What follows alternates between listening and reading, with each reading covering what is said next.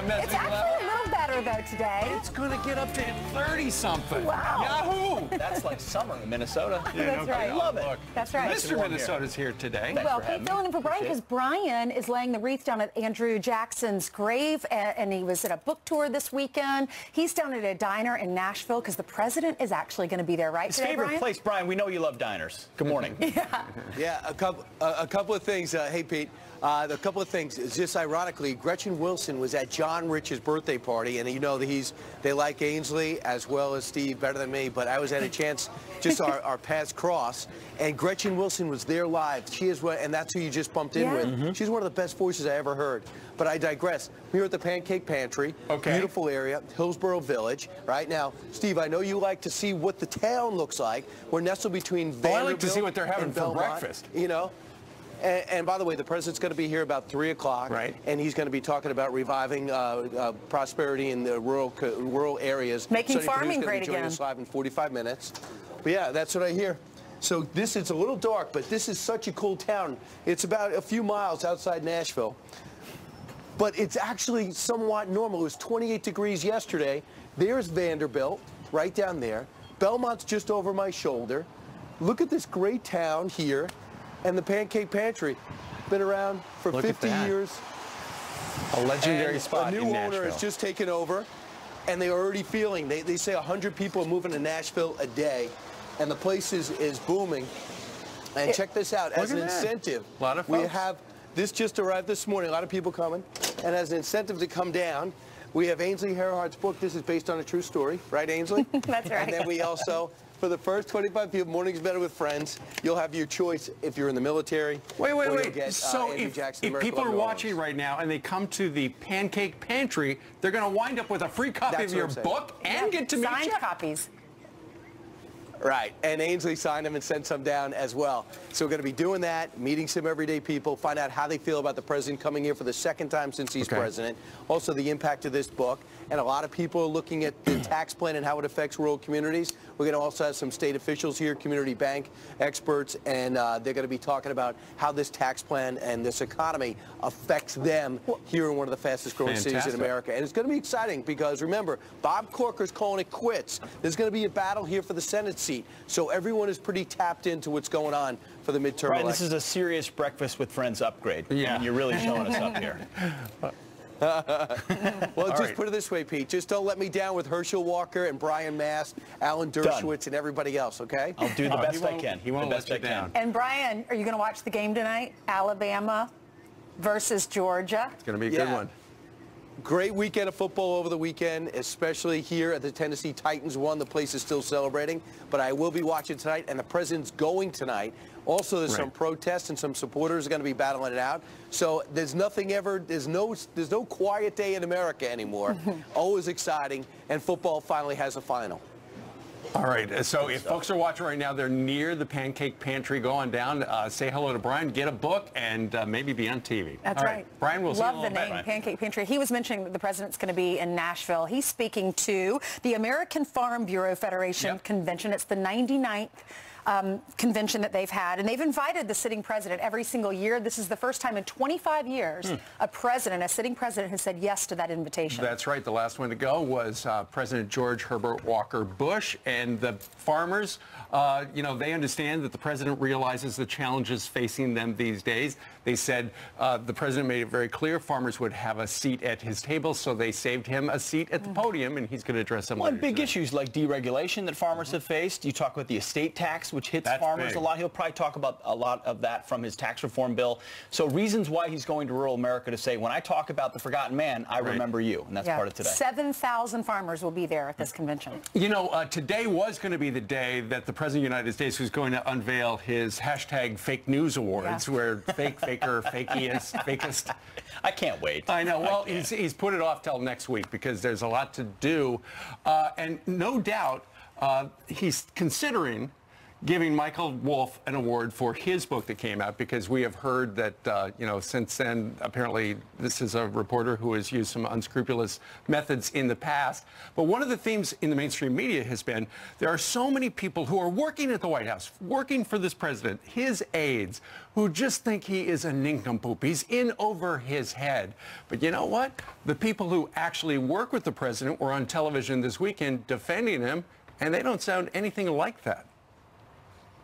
My personal experience, I was with the president yesterday at Camp David. I'm with him almost every day. The president is engaged.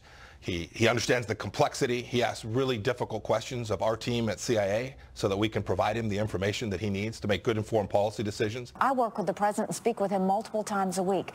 This is a man, he didn't become the president by accident. Was he unstable when he passed the tax reform? Was he unstable when we finally hit back at Syria and said no more chemical weapons? Was he unstable when we finally put North Korea on notice? He's different than any other politician. I can tell you he's got the wherewithal to do things that no politician's been able to do, and in a good way. Contrast these statements, especially from Rand Paul, who was no ally of the president to begin with anonymously sourced, you know, sort of gossip that this book is trafficking. It's a very different story. The problem is that trafficking and gossip feeds a narrative that so many people in the left-wing media want to believe. Yeah, watch this. Here's an example.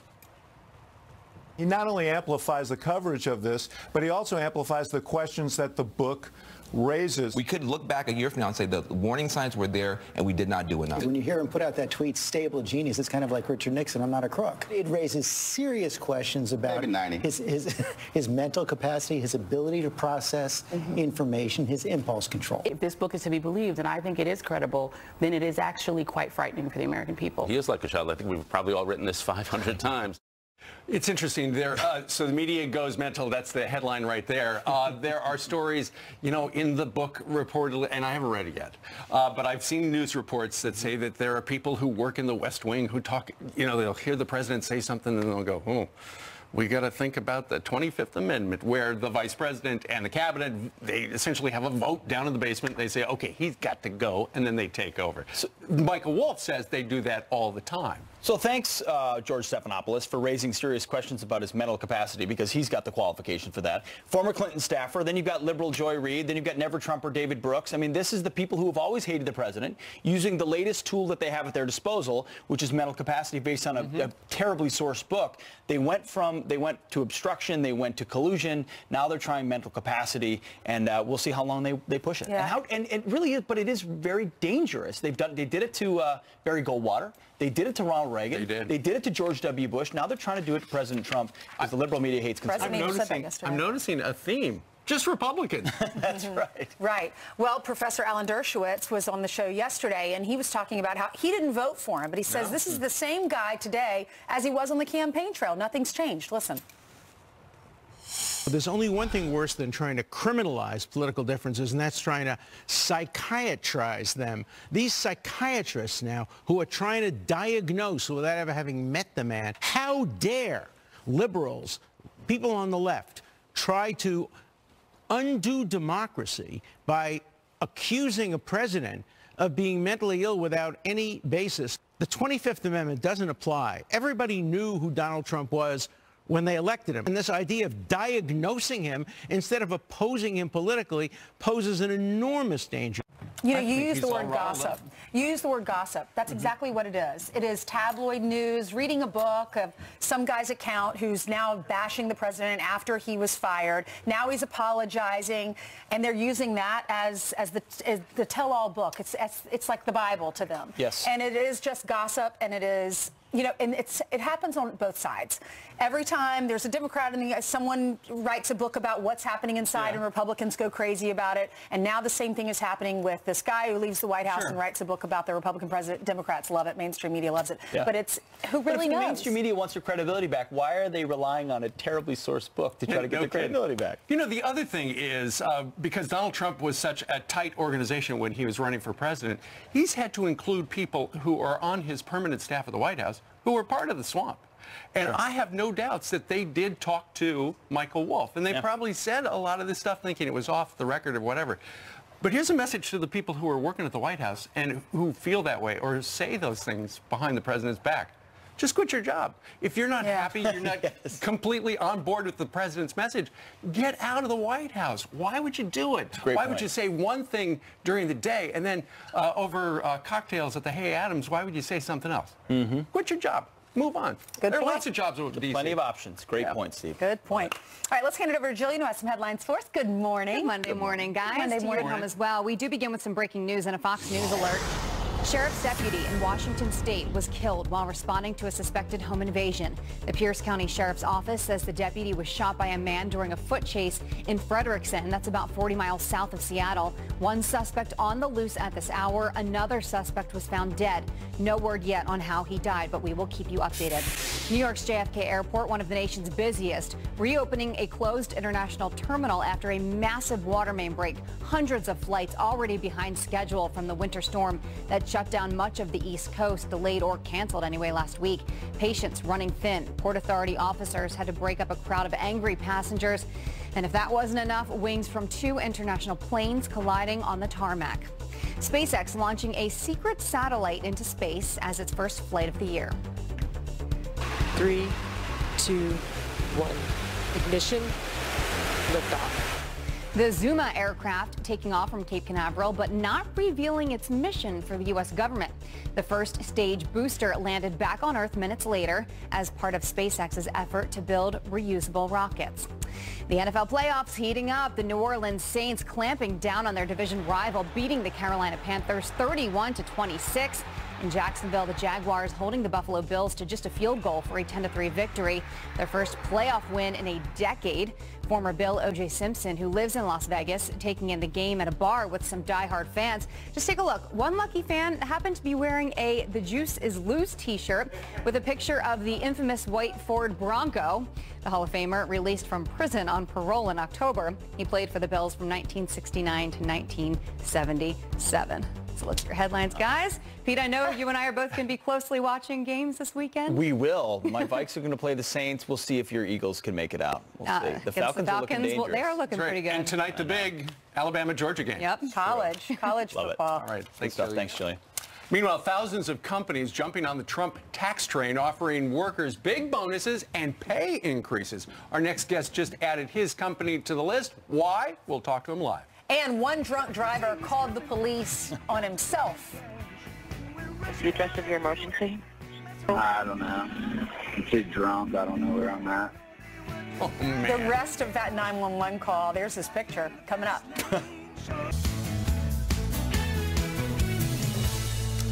The Republican tax plan was a win for many Americans, especially employees at the companies offering bonuses, pay raises, and other benefits as a direct result of President Trump's tax reform bill. There on the screen, some of the companies giving out bonuses.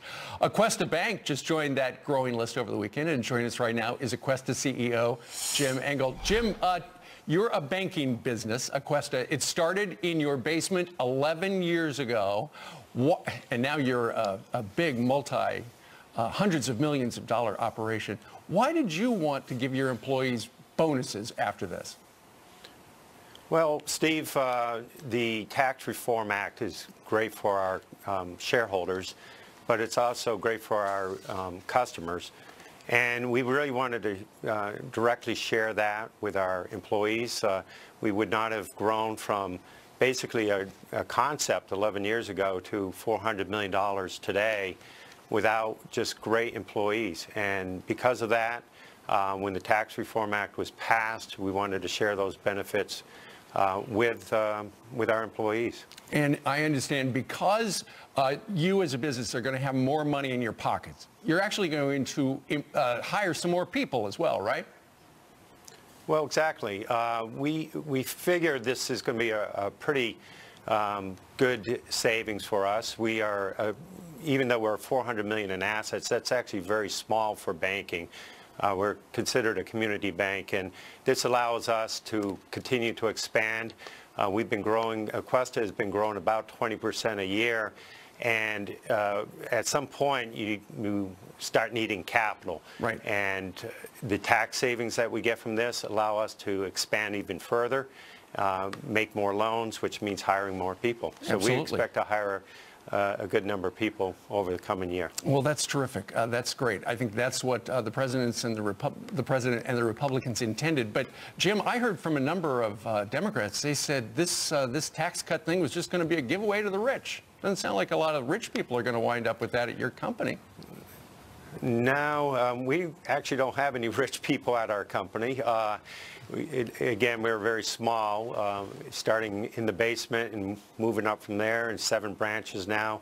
But the money that we're going to be able to save in taxes will directly allow us to increase the amount of lending we do. Sure. We figure this is about an additional $9 million of lending a year, which in our small towns will help new businesses grow or actually even form. Surely. And of course, your employees are going to wind up with $1,000 bonuses, and everybody's going to have at least $15 an hour for the minimum wage.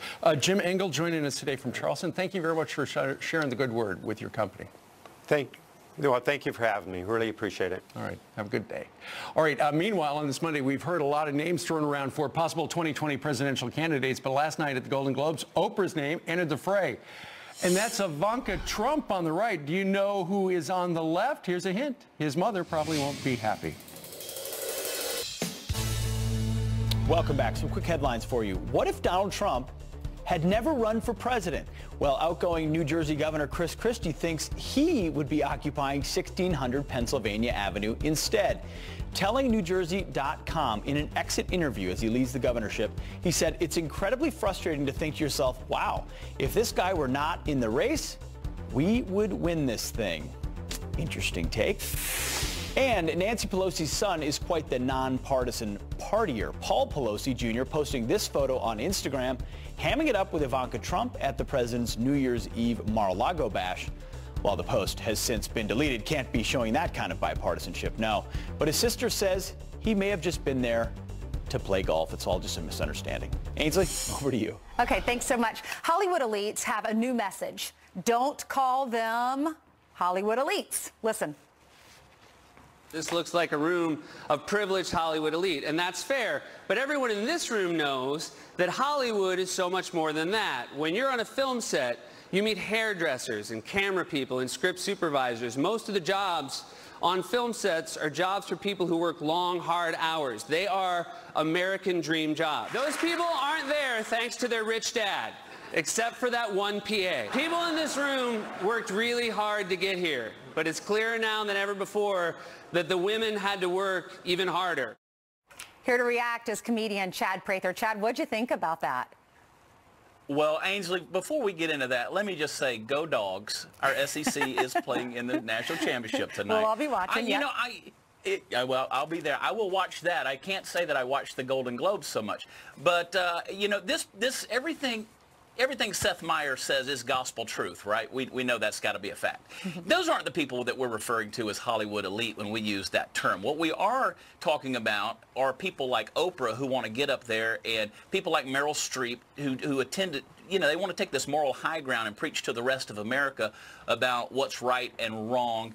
And, these political award shows, they used to be about the award winners. They're not anymore. Now they're it's kind of like the band playing on the deck of the Titanic as the ship sinks.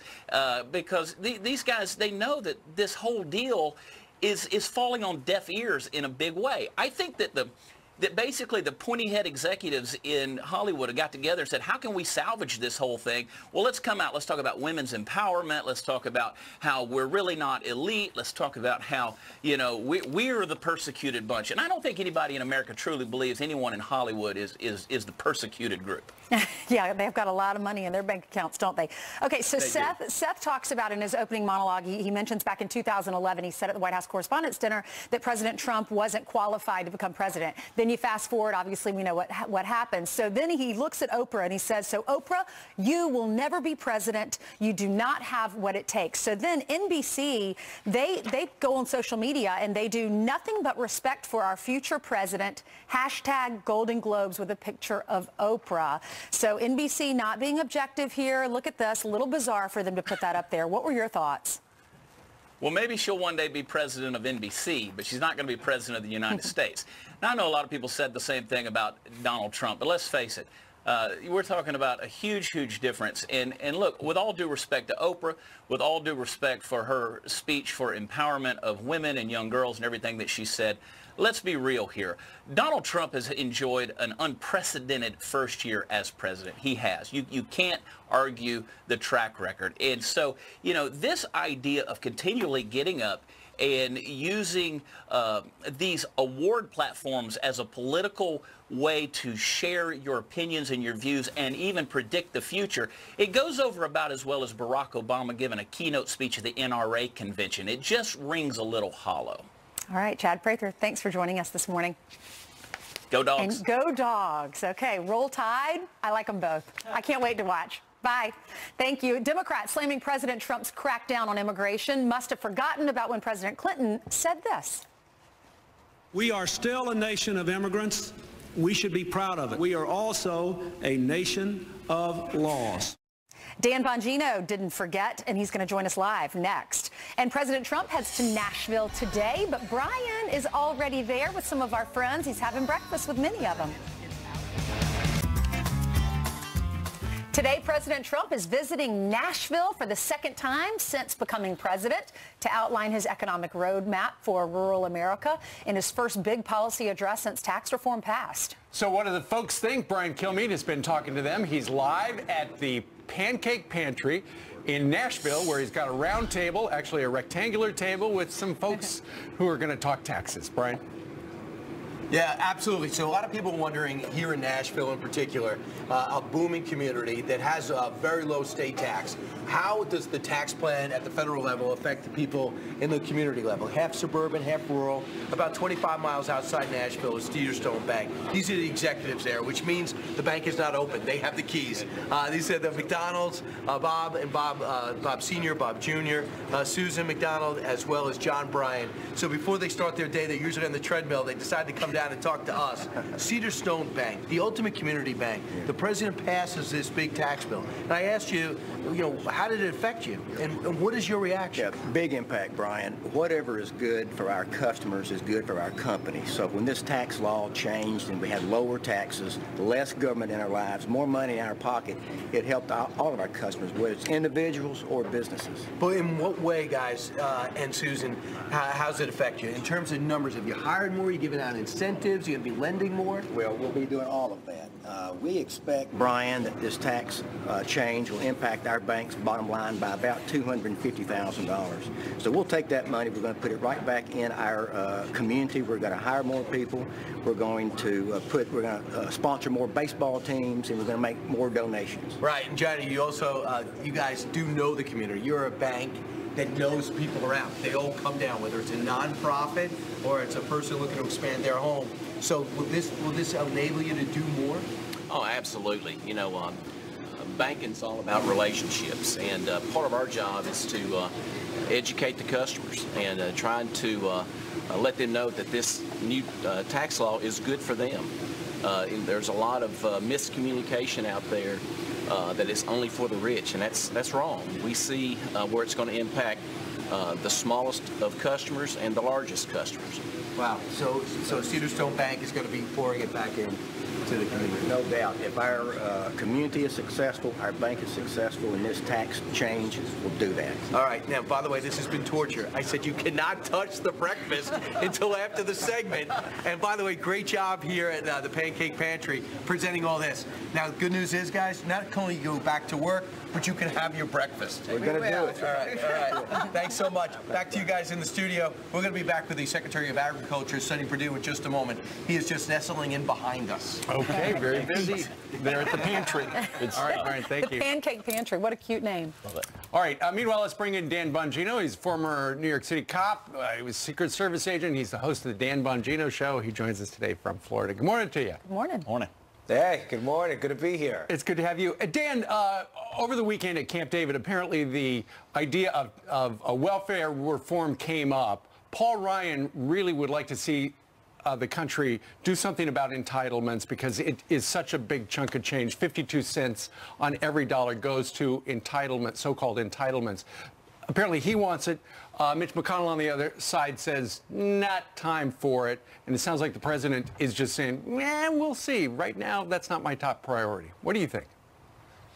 You know, Steve, this is a ground ball argument for the Republicans. Listen, most people in the United States have no problem with some form of government. I'd rather it be at the local level, but some form of government providing a backstop for people who are genuinely in hard times. Right. That polls relatively well. Let me tell you what doesn't poll relatively well. Having the government provide a hammock for you for the rest of your life, for your phone, your rent, food, anything else you need. Listen, Steve, there are people working really hard right now to unload a lot of money to support a mammoth-sized government.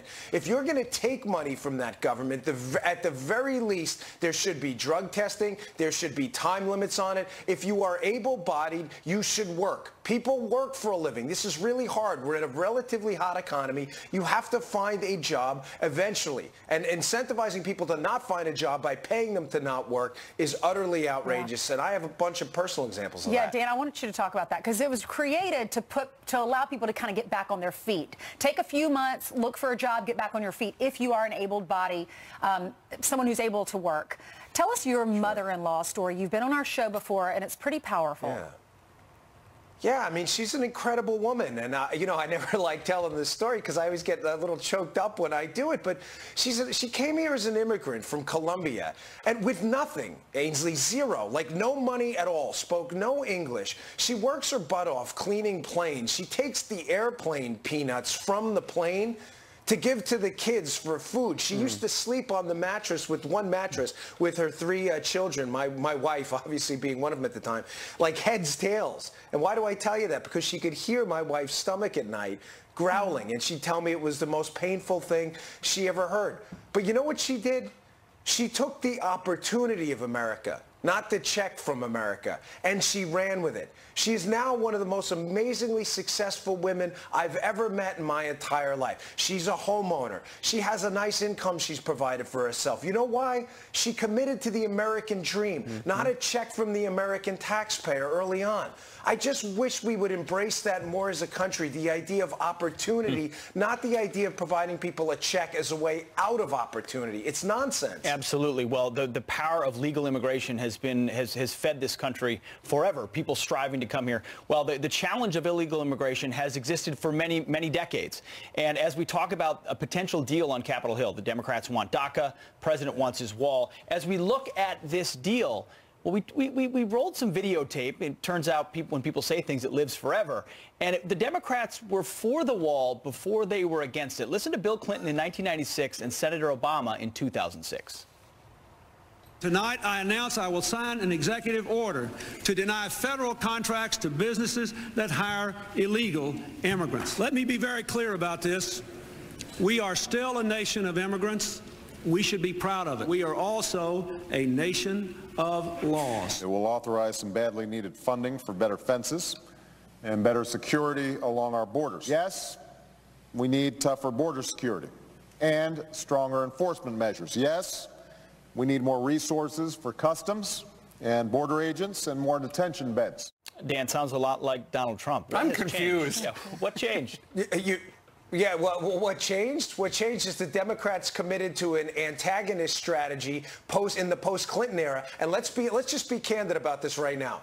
Immigration for the Democrats post-Clinton has never, ever been about compassion or helping immigrants. It has always been about raw political power and votes. They believe demographics is destiny. They need people to replace the dying middle-class voters that they're losing that have moved over to the Trump-type candidates and Republicans who represent the working class, and they need to replace them with immigrants that they can get on the government dole. That is all this is about, and I can prove it to you. When they put poison pills in these immigration documents, the Republicans, and they say things like, listen, we'll let people in the country as immigrants, but they can't vote for a certain period of time if they come here illegally, the Democrats say no every time.